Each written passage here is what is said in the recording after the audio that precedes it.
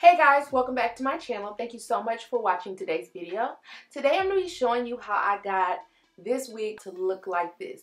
I am one that is a lover of wigs. No, I'm not an expert at all about wigs, but I do love to wear them instead of wearing like my natural hair. But the thing about it is, human hair wigs can sometimes be too expensive. So lately I've been playing around in synthetic wigs, trying to find like the most close to human looking ones.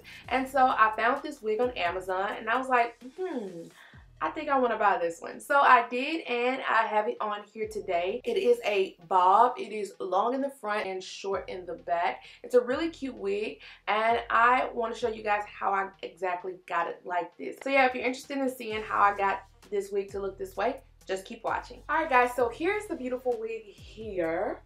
I have, as you can see, not applied it yet. It came in this nice little netting, and it came in like a little plastic bag. It wasn't like in a box or anything. So this was sold by Modern Fairy Hair on Amazon.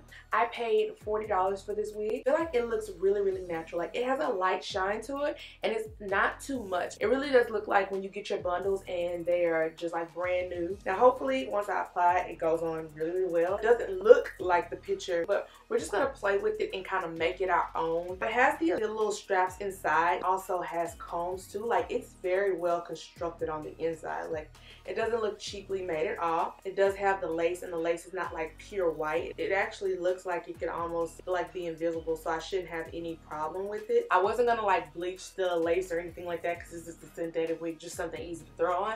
But now I know I won't have to work so hard to actually like make it blend in with my skin tone just based off of how it looks. Now let's go ahead and apply it to my head and see what it looks like. Ooh, it fits very, very well. Let's just start off there. It fits very, very well.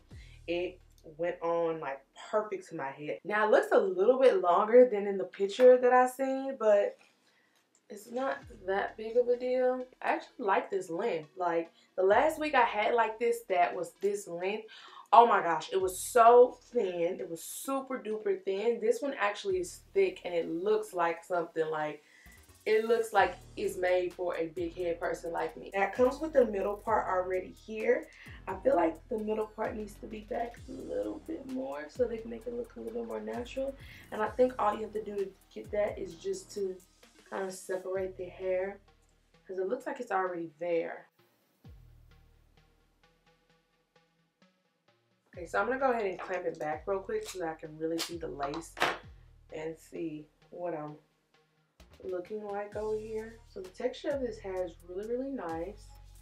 And right now what I'm doing is just kind of going in and trying to figure out what's going to be my sideburns, so that when I go in and cut the lace, I'll know exactly where to cut it.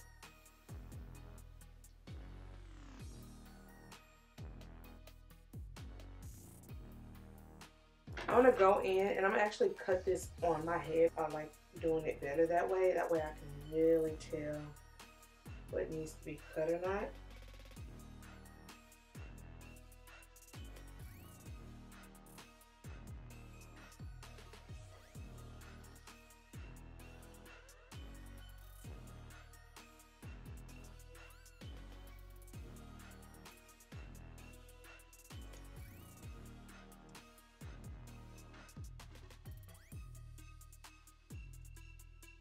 I'm gonna go in now and I'm gonna just start plucking it a little bit. I'm just gonna hold my finger right here and then just start plucking it.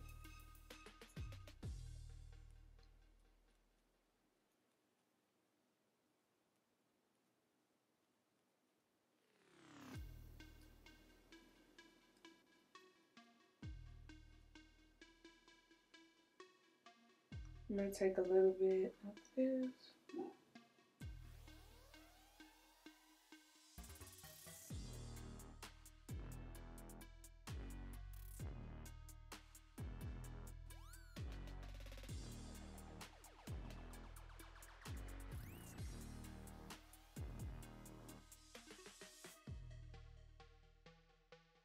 Now I'm gonna go in and trim it a little bit.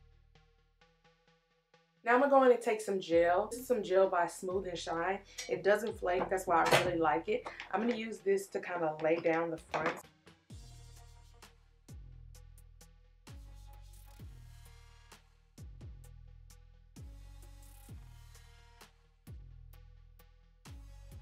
before I start working on the part and making it look a little bit more natural, I'm gonna spray the top now with some Got2b glue gel.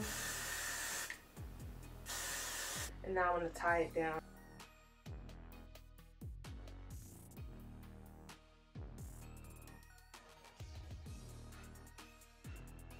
I'm just gonna start taking my flat iron now and flat ironing this. I have it on 20. The highest that my flat iron actually can go is 50, but I don't want to put too much heat on it because of course it is a synthetic wig. So I'm just taking some light heat and kind of straightening out the ends so that it can be like super straight. Now I tried to go in and part it, but that was an epic fail. Like the way that the wig is set up, it's really not meant to be parted. So I'm gonna go ahead and untie it.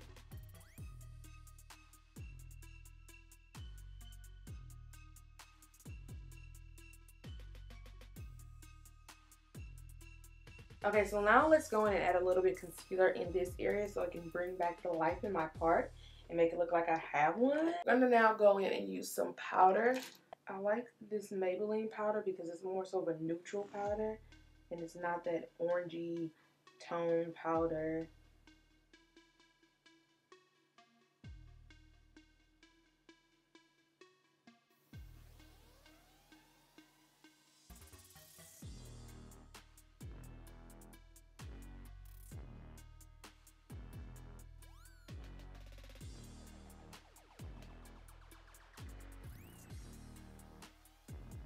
Alright guys, so here is the final result with the wig. I feel like it looks really good. I feel like I have a cute little bob going on here. It's full. It doesn't look thin. It actually looks like really, really nice. I'm going to give this wig a thumbs up. I really do like it. I really do like it. I hate the fact that I can't really part it though.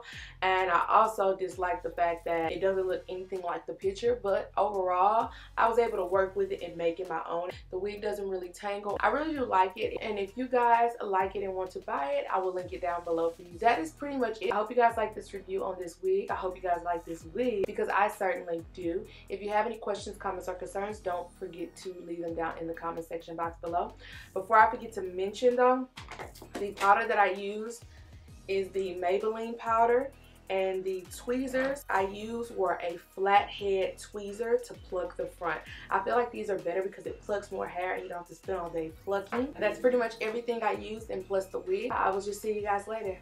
Bye.